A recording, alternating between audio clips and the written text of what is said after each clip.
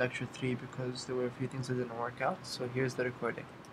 If you guys remember, I started with ScrollView. There were a few things that I didn't actually end up showing because the emulator wasn't working. So for starters, we'll go through ScrollView. So what exactly is a ScrollView? ScrollView is a layout container for a view hierarchy that can be scrolled by the user, allowing it to be larger than a physical display. A ScrollView is a frame layout, meaning you should place only one child in it, containing the entire contents to scroll. The child itself may be a layout with a complex hierarchy of objects. A linear layout is often used for the ScrollView. In English, it's basically just a frame layout, which only usually has one child, but that frame layout can span larger than the screen. And actually a lot of websites do this. So this, for example, would be some kind of scroll view because the content here is way bigger than what can fit on the screen. So yeah, a scroll view only scrolls vertically. You need to use a horizontal scroll view to scroll horizontally. You should never use a scroll view with a list view inside or anything inside that can scroll in the same direction, because then it becomes confusing for the system. Who takes this scroll? Is it the list or is it the scroll view? Which one of them to scroll? And yeah, so scroll view. So yeah, I'll give a few examples right now. So let's go here. Let's create a new project.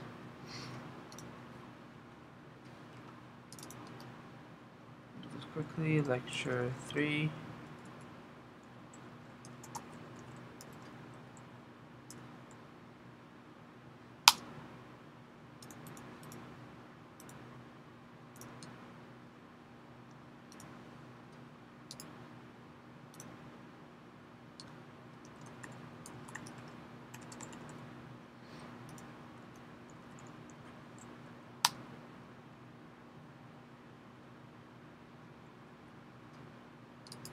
Actually, I may have already created this project, so I'm going to update it and redo it.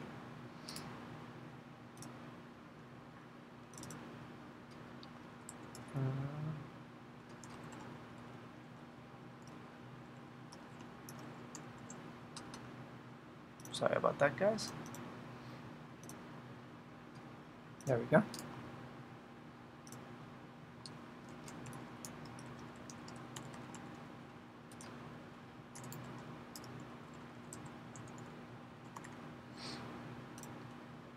And of course it extends activity. Alright, so now we have our activity. Let's quickly do on create. Set content view to r.layout. t_scroll view. And create a new XML file. The scroll view inside. Call it.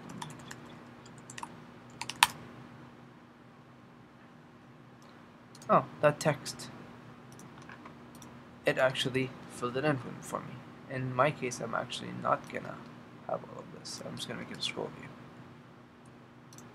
Let's get rid of this text view. I guess it remembered that I already done this.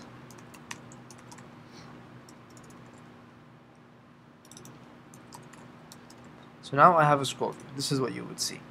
The scroll view size itself is match parent. It spans the entire screen, just like over here. This spans that much size, or maybe the entire screen if you want to look at it that way. But the contents are what are bigger than it. So inside I have a text view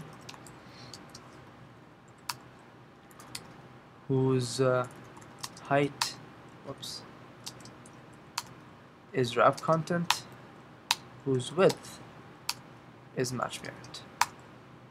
And then the text, I'll use what's usually used in cases like this, lorem ipsum. It's just garbled text that doesn't actually meant to make sense, but a lot of people use in development just to fill up spaces. So I just put that in the text view. Of course, this looks nowhere near clean, but it works. So we created the activity, we've created the layout file. I need to import the R. That's done. It's quickly declared in the manifest.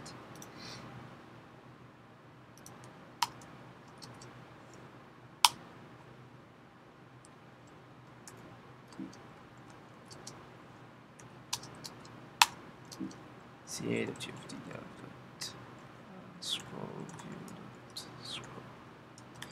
activity, I believe that's what I called it. We have an intent filter. We have a category.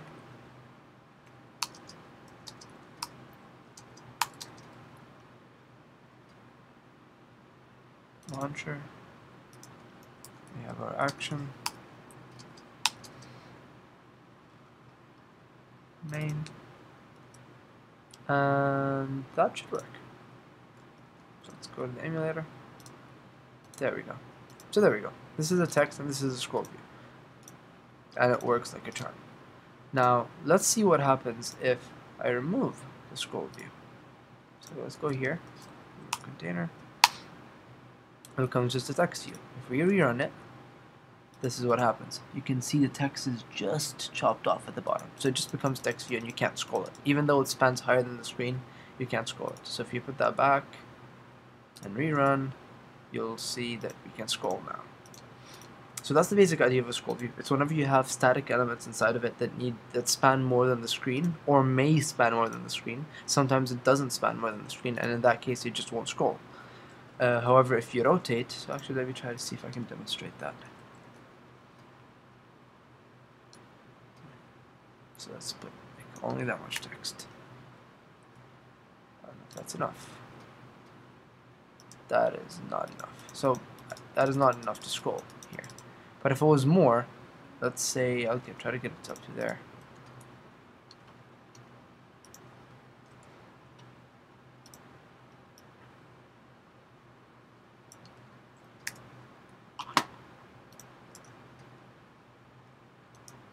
Just barely.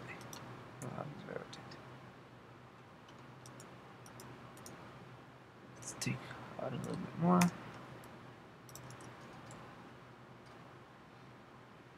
Alright, so there. Here it won't scroll because the screen is big enough to show all the text. However, if I rotate, it's not. So there, it can scroll now. So it is dynamic. It'll figure out when it needs to scroll, when it doesn't. Alright, so that's the basic idea of a scroll view. Remember, don't put a list view inside of a scroll view. What's inside the scroll view usually is only one element. In this case, it's only a text view. This works fine. However, if I had multiple of them, I would need to use some kind of layout. I would need to put in a linear layout or maybe a relative layout. Here, we can actually just do a quick example. Rapid container. I'll make it a linear layout. A vertical linear layout. Just give it an ID. I don't really care about the ID, so I erased it. So now I have a text view, but now I can have two of it, since there's two linear layouts. And then to differentiate between them, what we can do is make this one have a text color of red. Android color red. No, no red? Fine, we'll make it orange. Whatever. It doesn't like that. Here. This is red. RGB, right? That's how they work usually. So F00 means red full and the rest is not. I just auto-formatted there. Let's see what happens now. There. So there, you have two text views right on top of each other. Alright, so my next example is the last item that's necessary for UI, which I have not gone through yet, which is starting an activity from another activity. So I'll leave this untouched and let's go create new stuff. I'm going to create a new activity. Main activity, I'll just call it.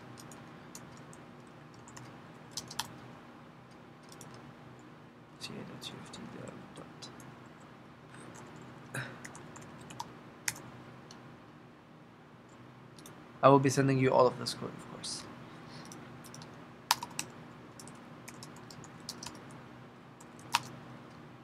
So in onCreate, I'm just gonna create a text view.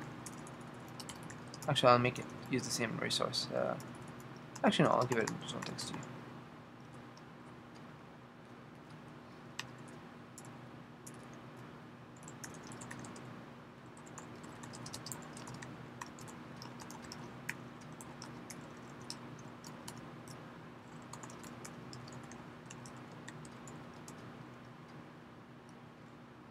first activity. Alright, and then set content view to text view. And then in the manifest, we just quickly have to declare that one to be the starting one. ca.ufd dev start activity main activity.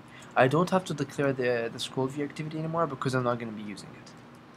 So we have this, that should work. First activity, alright, cool. So now, what I want to do is I want to start a new activity here. So I will say intent. So to start an activity, actually I'll go to the slides here and explain there. To start a new activity, you can start it with something called a start activity, or the method called start activity, and you pass in an intent.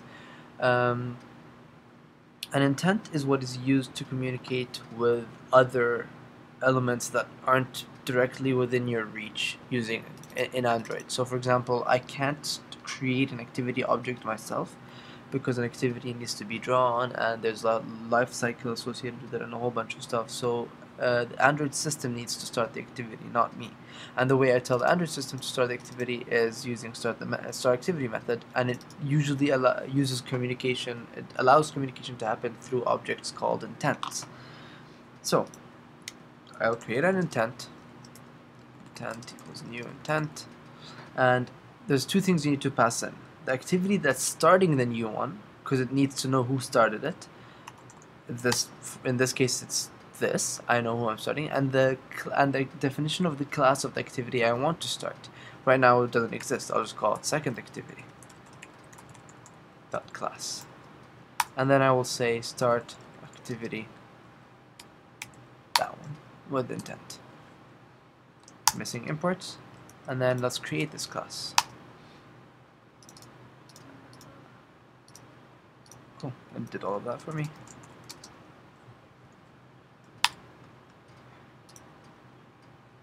So let's quickly do another sample here.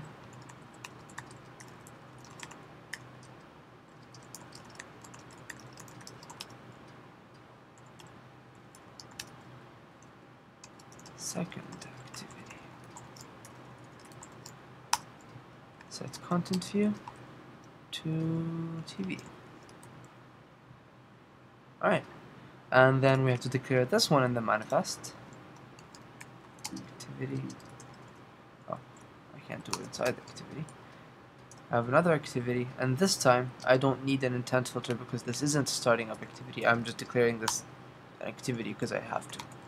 So the name is ca.ufd.start activity .second activity, and theoretically that should work.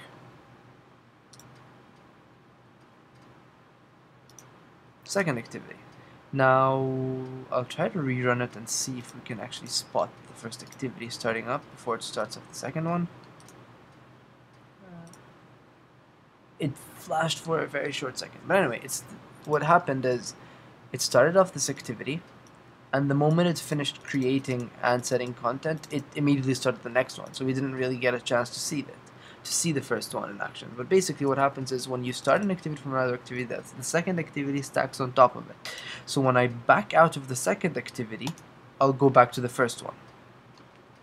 Now, one thing that I never showed you guys when I promised to show you is buttons. So how can we make this not always started immediately, only started whenever you want it to? So for that, we'll use buttons. And so we're going to have to get rid of this text view, and we're going to have to create a layout for it. Activity, that is the wrong resource file. Activity main, I'll call it.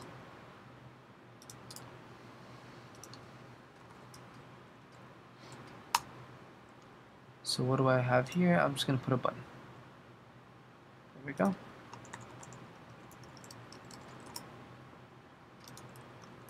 I don't want anything inside that button, so I'll just end the element right there. So the way a button works is it's essentially similar to a text box, so you can just set text on it, and I'll say click me.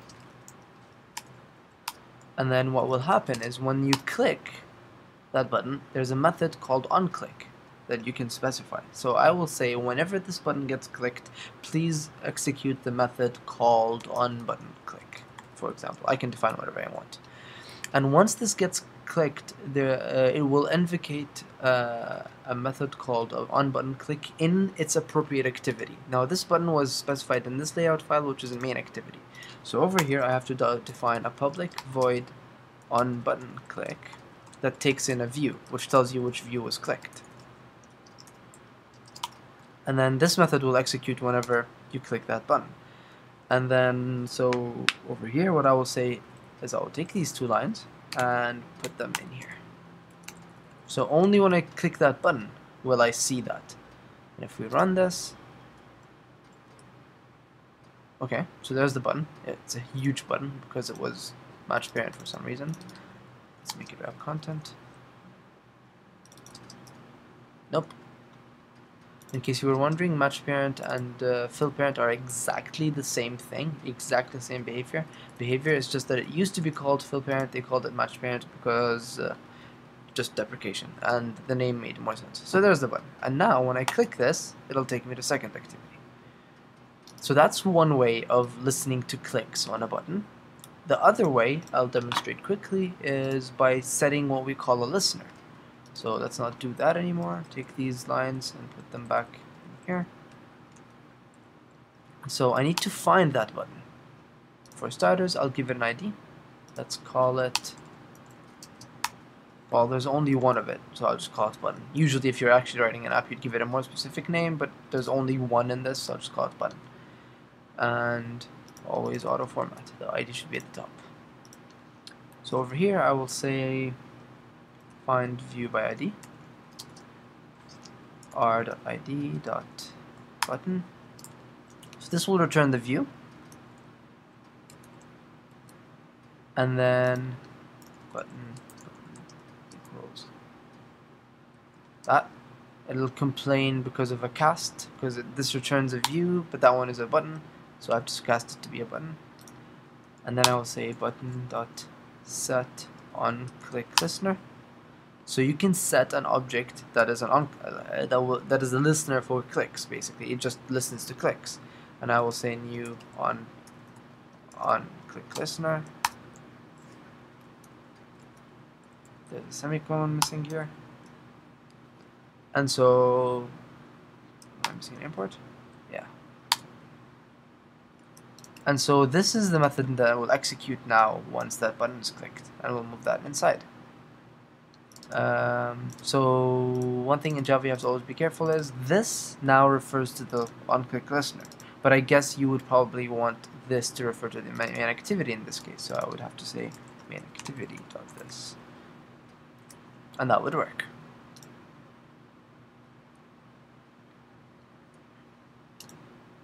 Hallelujah. Alright, now this, as you may tell, is kind of ugly, and that semicolon is kind of weird to remember. So one thing that people usually do is they just make the activity itself the listener. So once I do that, it'll complain that I don't have onClick defined. I'll actually just copy it from here.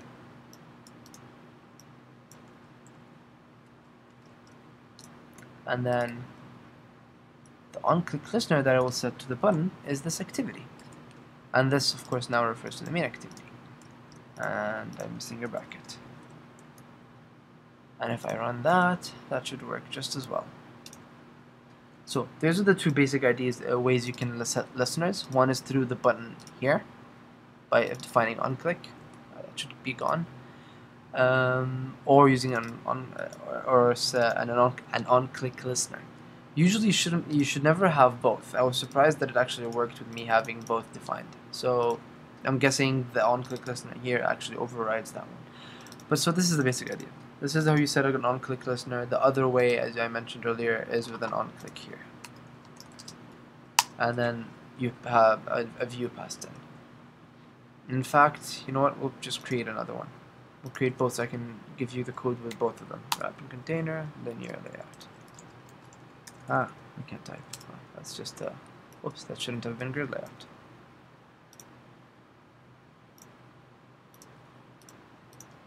And as always, I don't need that ID right now. So I'll copy the button, I'll make 2 of it.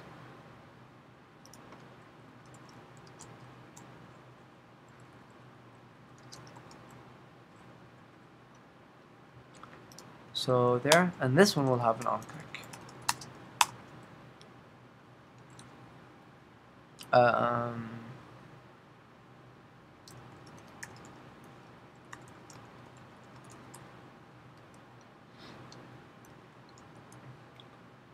Oh, it doesn't. It's complaining here because you have the same ID twice. So this one doesn't need an ID since it has an on-click method. This is always because of the externalization of strings. I explained this before.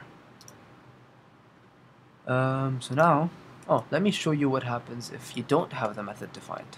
It'll crash. Kaboom. It'll say method not found or something. No such method exception. It couldn't find the method because it didn't define it. Public void on second button click view, and then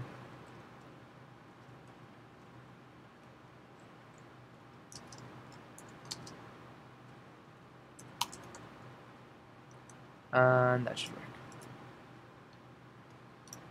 There we go, and that one works too.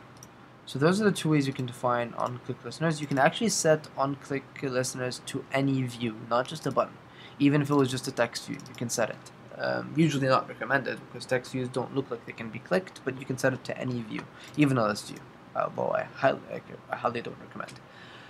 So this is how you start an activity from another activity. Now there's 2 ways you can start an activity if you saw in my lecture. You can just start an activity and let it be, the way we did right now, or you can ask it to return a result for you. The simplest example I can give you is whenever you have an app that starts an activity to obtain a result such as a camera or an image, basically. So, for example, on Facebook, when you say get photo, like you want to upload a new photo, it starts up your phone's camera. Of course, Facebook didn't actually implement the camera on your phone. It just started the camera activity from the Android system. So there is one of the cases where it would start the activity for a specific result, which is it was expecting an image back. Other examples include contacts and calls, and there's many examples for this, but basically you can start an activity for a specific result. So let's go to our main activity, and one of these will actually start an activity for a result. So I'll do it for the second button click. So over here, instead of saying start activity, you'll say start activity for a result. And then you pass in the intent, and if you see right there, a request code. The request code is basically such that you sometimes, for example, so in the Facebook app, whenever you want to upload a new photo, you can choose a photo from your gallery or from the camera, or I think there's other choices I can't think of the top of my head, but you can get them from many places. So what happens is your activity could be essentially starting activities for results and starting different activities for results. So it's usually useful to keep track of which one I created for what purposes, and that's why you have the request code. So request codes are usually defined in terms of anything you really want. I'll say 20 for now. Just number, it's an integer. And then what happens is this will start the activity, and then when that activity finishes, you will get its result back in a method called onActivityResult, right there. And the super doesn't actually do anything. So the request code is what you set up. Now I might have a request code here different than the one there. This is for me in main activity to be able to tell which request am I trying to handle. Am I trying to get an image back from the gallery, or am I trying to get it from Dropbox or the camera? Those will have different results and different ways to interpret this data. So in onActivityResult, the first thing I should check is the request code and the result code. The result code is usually just a result OK. If result code, this is what the activity returns in terms of did everything go okay or did it not. Or maybe it could return a specific result code in terms of saying this specific error happened. It's just what the activity returned to you as a number, not the actual data. So result, okay, it's a constant defined by the activity. So I will say if it's not okay, I will say return. There's nothing to do. If it's not okay, I don't want the result. Alright, so now that I know that the result is okay at this point, I want to actually handle the request. So if request code equals 20, I will need to actually handle it. So in my case, I'm gonna have it send back to me something in the intent called data. So I have it passed back to me just a string, some text that I'll put in the button, for example, or something. So I will extract it from the data. So data.get string extra, and usually there's a key because it can place multiple strings in this intent. This just carries information, right? So it'll give me a key in terms of this is the username or this is the password, and that will the key that I pass in here will be, for example, the username, and then the actual data it would return would be the actual the string, the username. So for this purpose, we need the button here too. I can call find view by ID again, but I think it would be more beneficial to just save it. Create field, and then at this point I already have the button. I will say button.setText.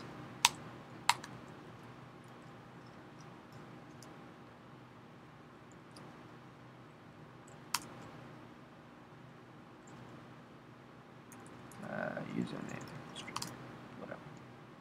That was a bad typo. Okay. So now when I come back, so I will start the activity for the request code 20 with the request code 20, and then when it comes back, I'll handle that request code 20 and say take that string it passed back to me and then just set it into the button. So now we've handled the part of the starting an activity for result in main activity. Now I will show you how to handle it in second activity. So in second activity, now this activity does not actually know about this request code. In the lecture I said it did. I was mistaken. This request code is only for main activity. If you wanted the second activity to actually know about it, you can pass it in. You can say set or put extra, and you can say request code, and the value is 20. So this is you telling the second activity by passing it in the intent that, hey, I've started you for the request code 20. Although you don't usually need to. Get string username, set extra username string. Okay. So now let's handle it on second activity. So now when I get started here, I could be started from two locations, either from here, which is just a normal start activity, or from here, which is I've been started for a specific result. So what I will do here is I will come here and check. Now every activity is started from an intent. Either you started it from an intent, such as my example here, or it was started from an intent from the Android system. So there will always be an intent. This is how you just get that intent that started you. So I will say if the intent contains, I need an if there, if get intent dot contains get extras, get is it get int extra? Yeah. Get int extra request code 0. So if that request code was equal to 20, there's no semicolon there, of course. This is getting the integer extra that I passed in here. That was actually a bad example. Over here, if you look, I passed in an integer.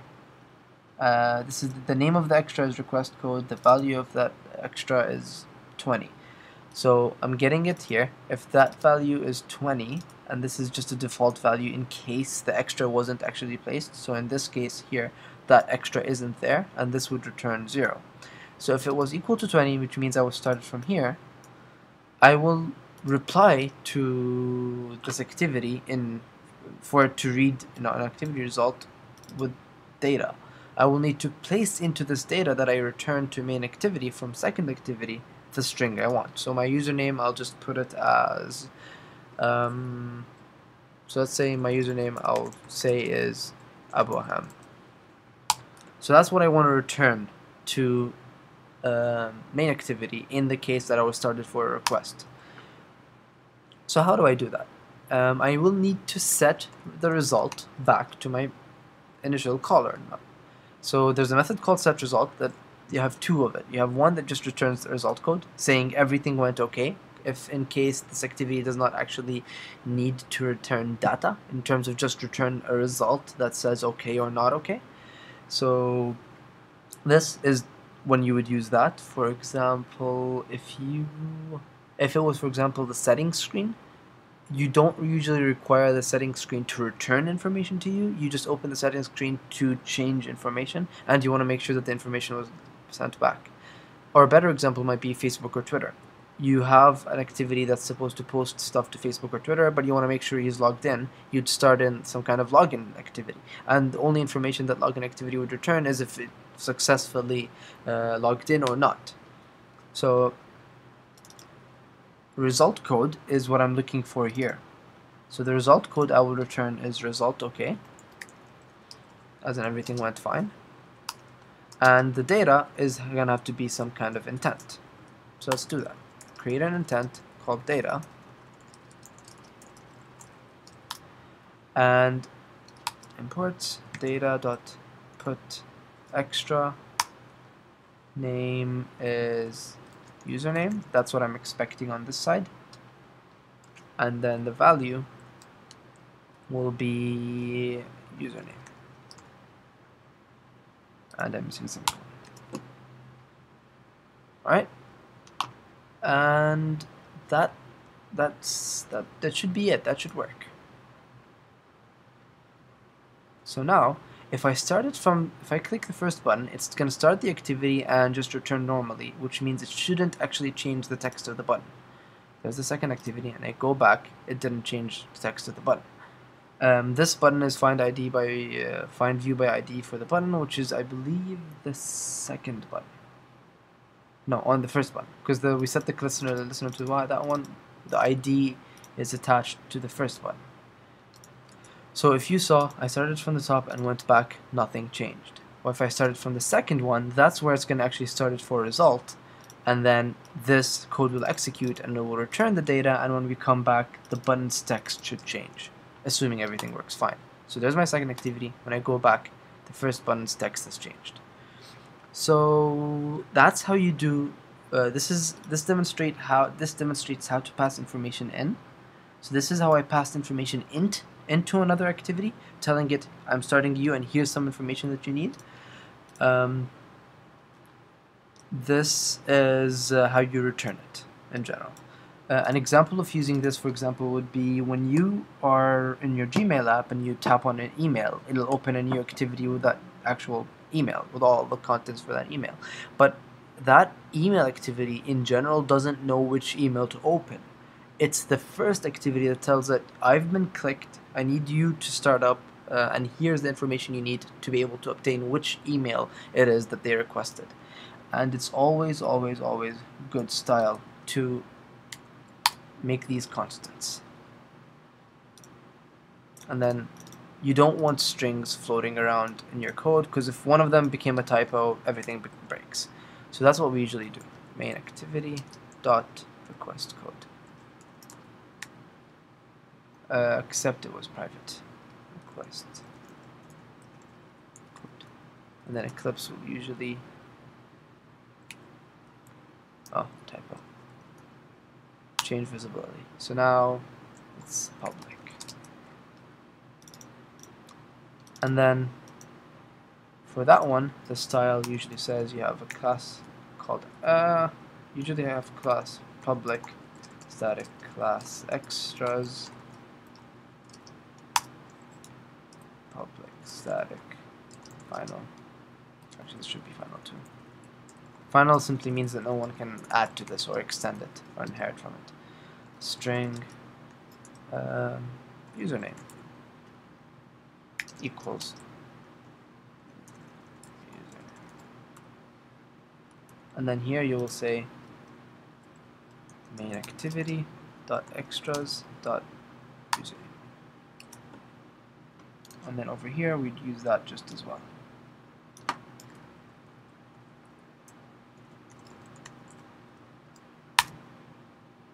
So that, and that should work. That shouldn't break anything. Click me, we go here, we go back, nothing changes, we go here, and we come back, the text changes. If I do this again, the text will change again, but it won't change back if I hit that one, because I don't change it back manually.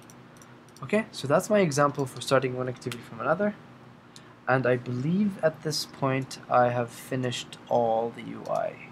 Yes, this is all of Android user interface. I mean, I haven't of course gone through every single element there is in Android. There's much more, but these are all the basics and everything you need to know to start building your own apps or join our development team. Actually, one thing that I keep forgetting to mention is this series of lectures is meant to help you start the bootcamp, but you don't actually need this to start the bootcamp. The bootcamp is pretty simple. You can actually go through it yourself without doing any of this if you have some just general programming experience or knowledge, which many of you do already because you've taken courses. This is just meant to give you guys a jump start and make it a little bit easier to start the bootcamp and finish it and join our development team. But this, please don't think that it is necessary to watch these lecture slides to actually complete the bootcamp. You can start it on whenever you want and ask me questions whenever you want. In fact, there are 2 people that have already started the bootcamp. One has finished it and sent me it, and another is working on it right now. Okay, so this is it for activities. So what comes next is a little bit of backend. We've done almost all of the front end, or a lot of the front end of Android, but we haven't done any backend. So the backend involves, or almost always involves, the internet, or network, or rendering, or games, or things like that, where you're not really drawing things on screen, or you're not dealing with users, but you are getting content from Twitter, for example, in a bootcamp, or you are parsing information, or viewing a video, or like YouTube's app, or getting emails. All of that kind of stuff happens in the backend. So I will go through what is necessary for the bootcamp, which is being able to connect to the internet, being able to get information off of APIs, be able to parse that information safely, and how to handle weird things that happen. The first example I'll give on what weird things that could happen are, I'll show you the same issue that people usually have with ScrollViews. uftdev.scrollview.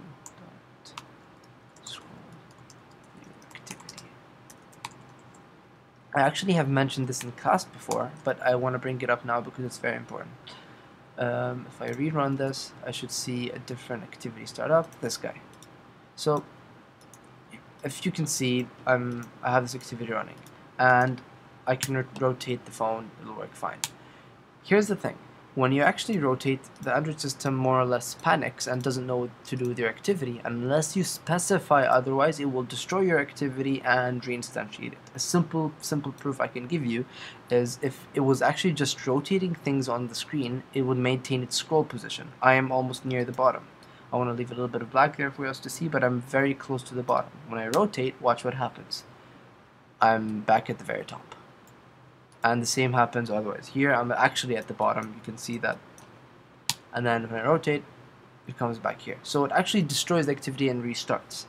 That's one thing you always have to keep in mind. If I specified that I want to handle that, I'll do this, I'll do orientation, and I'll do what's screen size. And usually, by convention, we also add keyboard hidden. For those phones with keyboard, opening or closing the keyboard will force the screen to change orientation, and that's also what would cause the same issue. This pipe simply means a combination. So I'm doing handling orientation and screen size and keyboard hidden. So let's do that. Now, if I'm at the bottom and I rotate, it maintains its scroll position. It stayed at the bottom, if you saw that. So that's what happens when you don't specify config changes. For now, we won't. I'll leave it. And I erased that tag. Alright, so let's go to the slides. Backend. So the first thing I'm going to go through with backend is network calls. Everything on the network works with something called a URI, a Uniform Resource Indicator. Basically, it just tells you where to find some kind of resource. The internet uses URLs, which are Uniform Resource Locators, which are things like that. Apparently, the text is too big to fit on the slide. But stop messing around. What happened there? Okay, well anyway, this is for example a URL. That would give you the Android resources that we have put up for you guys on UFT Dev. So that's a URL. Every URL is a URI, but not every URI is a URL. A URL is a subset of URIs. URIs can be used on the system. So for example, when you open here, that's a URI. Not necessarily URL, maybe not, it differentiates, but basically that's the basic idea. You don't need to know the details of this for it to work, but that's the idea. So the problem with network calls is they have many considerations that you need to take into account.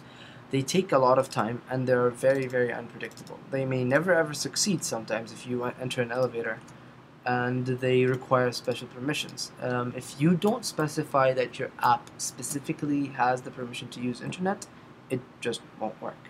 I actually did forget this in the lecture, and that's why my app wasn't working initially. Then I remembered to add in the permission. And some of them even require multiple steps. Sometimes before you could send a tweet to Twitter or something, you need to authenticate. You need to make sure that your username and password are correct, or whatever information, or that your device, or maybe your Windows is genuine. There's a lot of stuff that require multiple steps. So you need to authenticate and then request data. And this may take time. So the problem with this is, if you guys remember in the very, very first lecture, I mentioned that everything happens on everything unless you specify otherwise happen on the UI thread, and there's only one of it. There's only one UI thread on Android system, and this is the thread that we're talking about, the thread doing actual rendering and scrolling and everything. This is the UI thread. That is the main thread. And if you do network calls on the UI thread, it'll just wait for the network call to finish, and the problem with that is it'll just block the UI thread while the network call is going. The entire UI of the device is gone, so you can't even hit back, you can't even hit home, you can't do anything. You may be able to lock and unlock, and maybe that will bring it back, but in general, if the UI thread is frozen, it's frozen. So in general, we can't really do networking on the UI thread because we can't afford to block it. Sometimes network goes really fast when you're when you have a really fast connection or you're connected to Wi-Fi. Usually it's almost instantaneous, but in the off chance he enters an elevator, you don't want the phone freezing. And so there's a big problem with that, and what happens is Android usually doesn't even let you do that. And in most cases, when you try to do network calls on, and by network of course I mean internet, whenever you try to do network calls on the main thread, it'll throw a network on main thread exception, which means you can't do this, it won't allow you. So in conclusion, we need to make them run on a different thread. For those of you who don't know what exactly a thread is a sequence of instructions. So basically, when commands are being run on the CPU, they usually run in a sequence, and that's what a thread is. Modern computers usually have a lot of threads running. So if I go here, I have 783 threads running on this computer right now. Usually it's a little bit less. Usually it's about 400, but I guess I just have a lot of programs running. So 755 threads running from 129 different processes. A process is basically something like this program, but this program may be asking for stuff from the internet and displaying the stuff, so it could have many, many threads. Chrome usually has a lot of them. Can we see that? Google Chrome Renderer, Chrome Worker, Chrome, you can see a lot of Chromes. So here, actually, we can just order them. Chrome alone has this many threads. Actually, some of those even have more threads. Actually, sorry, these are processes. Chrome has that many processes, and each of them has up to like 6 threads. That one I even have 41 threads. So basically, it can have a lot of threads, and your CPU runs multiple threads simultaneously. That's what multi-core is. So that's what a thread is. We need to make them run on a different thread, not the UI one, so it doesn't block it. Only one thing can be executing on one thread at one point. So let's take a URL, fetch its content, and just display it as it is. I just want to get something from the internet and just show it up for starters. And then we can get into the details of how to take that response, parse it, and make something useful out of it. So let's do something called a JSON parsing demo. So a JSON is, if we want to open Wikipedia, it's short for JavaScript object notation. It's basically whenever you take an object, something like the activity. Actually, that was a bad example. Bad window. So this activity has a string called request code. It has a button. Actually, that's static, so it's not really. Static things are not attached to instances of the activity, so it's not attached to this. However, the button is. So we have a button, we have a bunch of methods. All of this kind of information goes in an object. So you can have much more. I can have another integer here, private, int, and so on. You can have a lot of stuff. So what happens is sometimes you need to communicate that object to someone else, and one of the most common ways to do that is to have JavaScript object notation. So a JSON is basically just a big string. Yeah, here's a simple example. It's a big string that just has text. So the white space here actually doesn't mean anything. Those spaces and tabs don't actually mean anything. They're just there to make it easier for you to read.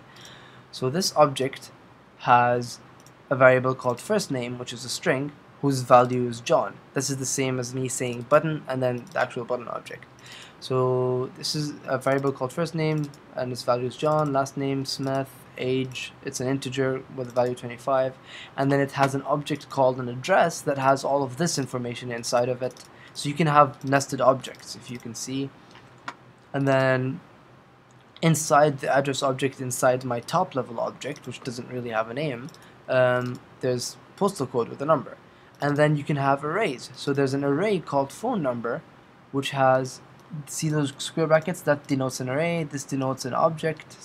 Comma separates things. There's a list of stuff, a bunch of stuff inside. So this is an array of objects of type this. There's two of that.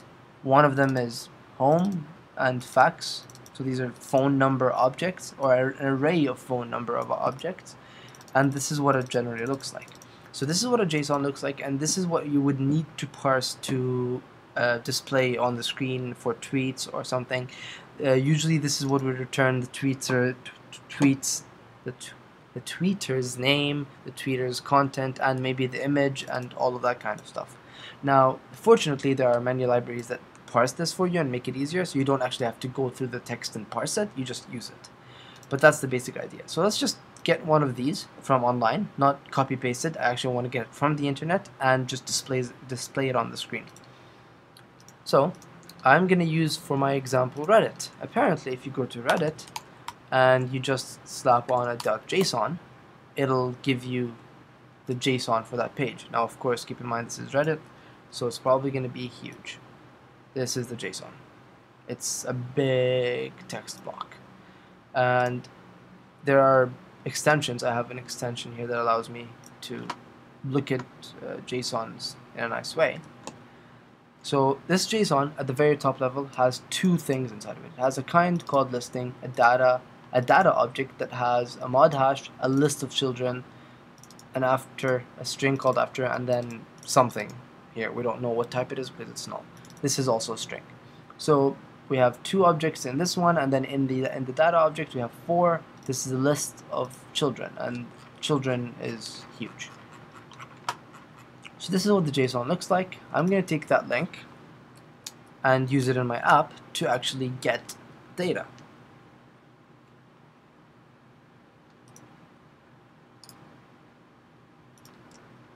Okay. Oh, I can't. Okay. So let's go to Eclipse. I don't know what I was doing there.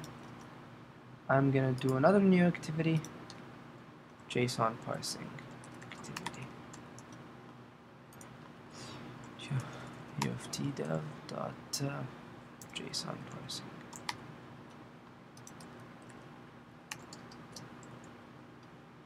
So I've created a new activity. All of this code will be given to you guys, of course. Actually, I'm just going to create a text view. No, I will need it to scroll. So I'm gonna have to, because it's a lot of text, I'm gonna actually make it in a scroll view. Content view, layout.json activity.json parser. These names, of course, aren't as specific. I just picked that name for now. That doesn't exist yet, so I'm actually gonna take it from the scroll view activity since it's very similar. Copy it, and I'm gonna call it activity.json parser.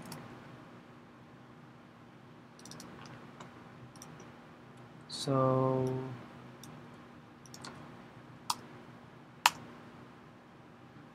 let's get rid of those.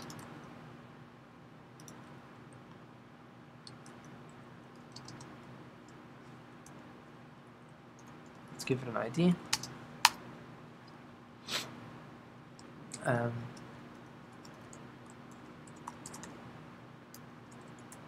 I'll just call it actually JSON text. And then over here, I will say text view equals find text view, find view by ID r.id.json text, and then imports, and let's create that field. So now I have my text here. The next thing I need to do is actually, actually let me just declare this in the manifest first. And this will be my starting activity right now. ca.ufd.dev.json parsing.json. I think that's what I called it. Let's just make sure that runs. I think I'm just going to see a white screen if that runs properly. Perfect. So we need to fire it off into a separate task thread. So the easiest way to do that is create something called an async task. So private class static class JSON async extends async task. Actually, usually classes start with a capital.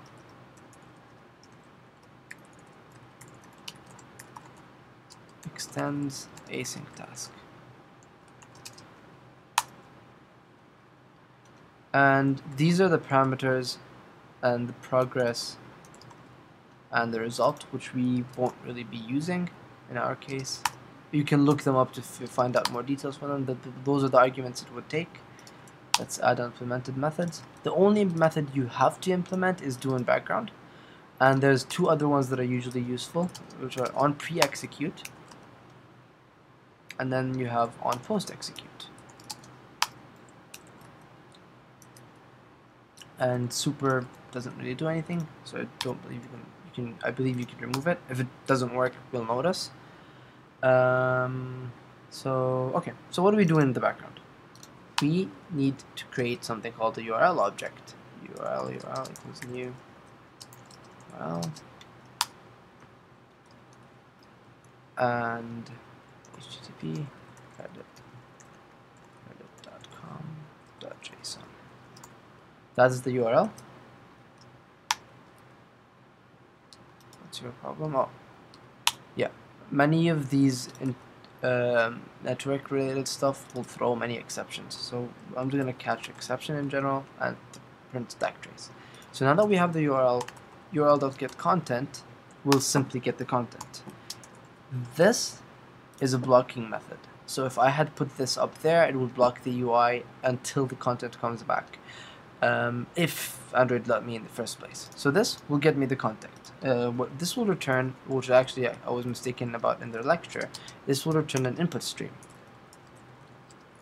If you don't know what an input stream is, it's basically similar to what you remember as standard in and standard out in C or C++, I guess.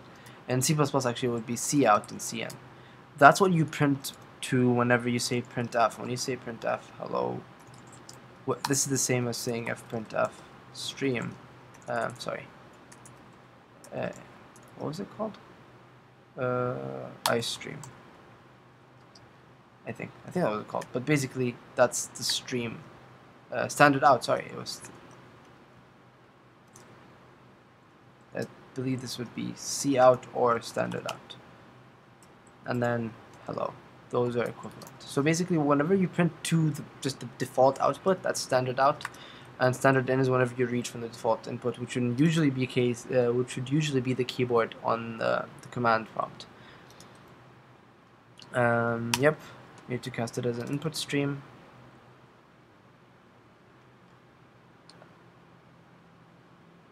Just to make sure, by default, this returns an input stream, or null if the content type of the result is unknown. Okay, so this would return an input stream.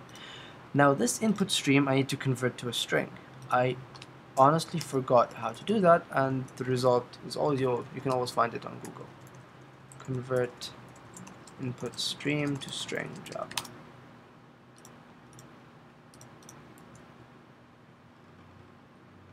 That is actually the same thing I used before.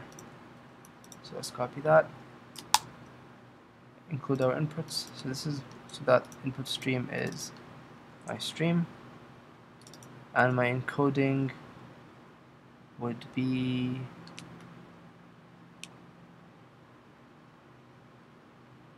IOUtils. Oh, actually, yeah, this is the one I used. So let's just copy that method. Actually, I can put it here since only there it's going to be used. So now I can get the string out of it. String text equals convert stream. There. So now this will have the text of that JSON. All I want to do right now is take that text and throw it into text view. So this is what usually you would do on post execute. So this method, do in background, happens in the background. On pre-execute and on post-execute happen before and after this, but they happen on the UI thread. The reason that is important is because you can't manipulate a text view and change its data and play with it if you're not on the UI thread.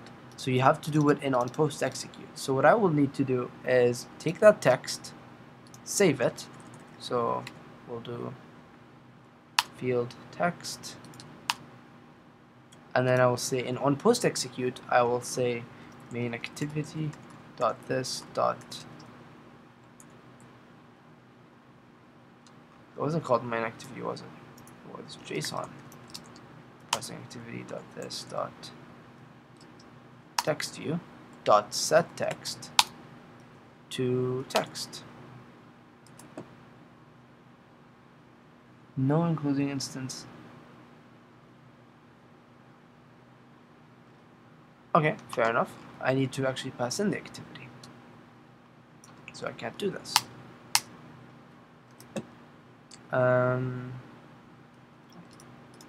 I'll pass in the text view when this is created. So let's do this public JSON async.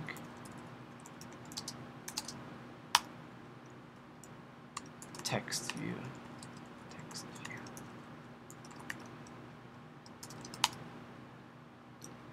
Private text.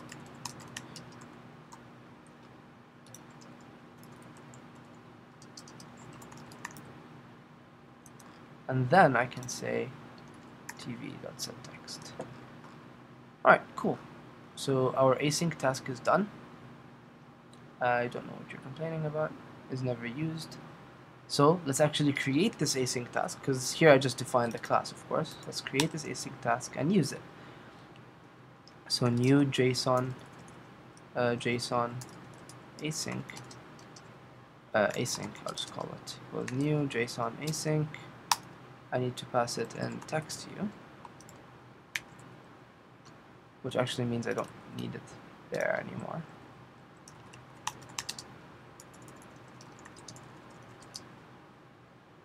I just made it full screen.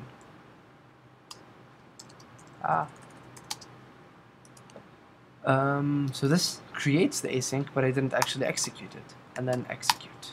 I don't need to pass in any parameters because I made them all void. Is ambiguous. Oh, I can just leave it empty. There we go. So, alright, cool. Let's see what's happening here. I'm creating the, once I create this activity, in onCreate, I set the content to be that text view. I find the text view, I pass it on to the async task, and then I execute the async task. Now this async task, what we'll do is in onPre-execute, it won't do anything, which means I can just remove that method. In do on background, I will create a new URL object, pass it the URL that I want to parse. I'll get the content, which will return an input stream, and then I'll convert that input stream to a string. That's some method I found online that does that for us. And then I save that text here in the field. And then in onPost-execute, I will set the text of that text view to be text. So let's do this. Over here, I'll say, I don't know if we'll actually have time to see it, but I will say text before parsing, before getting content. So we should see this for a very short time before the actual result comes in. So now when I run it, it's not going to work. Why? I don't have permission to use the internet. There we go. I don't know if you saw that, but it said permission denied. So now I need to go to the manifest and say I use permission internet. I might have missed it. Internet.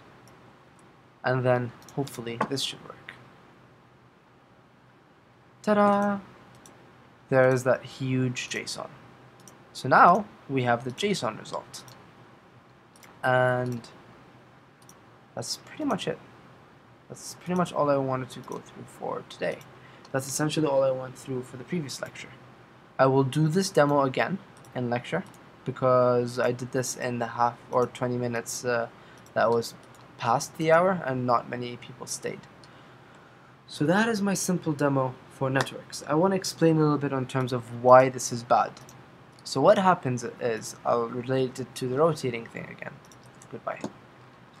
So what happens is, let's say I execute this async task and it starts loading the data from the internet. But let's say it's a lot of data and it's going to take maybe 15 seconds to load it, which isn't actually out of this world. When you're loading images, that's totally plausible.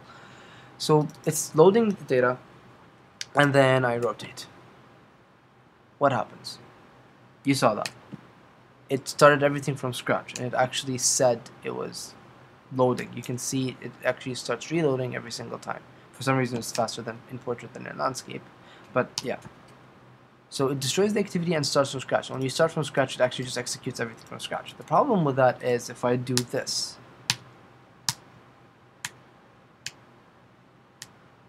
usually it'll crash if it wasn't able to get the result fast enough. Okay, I guess in this case it's not really happening. But what happens is, if the async task is still executing in the background and I rotate it, the activity gets destroyed. When this finishes over here, when it tries to set the text on the text view, but the activity got destroyed, this will usually cause a crash. Did it crash by any chance? No. But this will often cause a crash. And that's one big problem with asynchronous tasks. They need to be, in a way, synchronized with the activity. In terms of, if the activity is getting destroyed, the async task should stop so that it doesn't come back with a result. One easy common way to do this is in the activities on destroyed,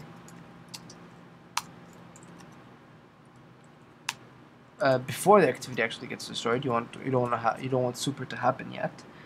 You will say async dot cancel and a false in here. I will need to make this a field.